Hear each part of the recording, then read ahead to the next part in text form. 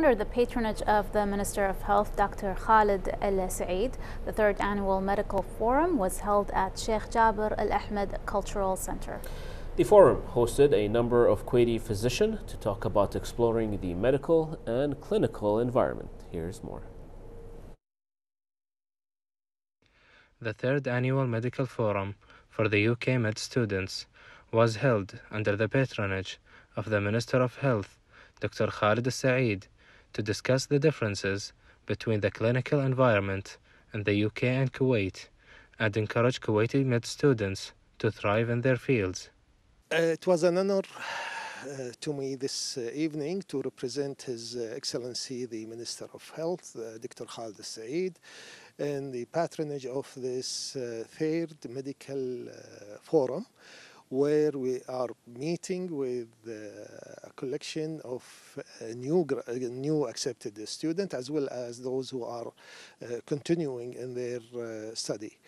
The umbrella of the diversity of subspecialty include medicine or the medical, the dentist, the pharmacist, as well as the physiotherapist and the nutritionist. Those were lucky enough. They represent 30% of around 300 Kuwaiti students were accepted this year in UK, and they represent around 30% out of the total.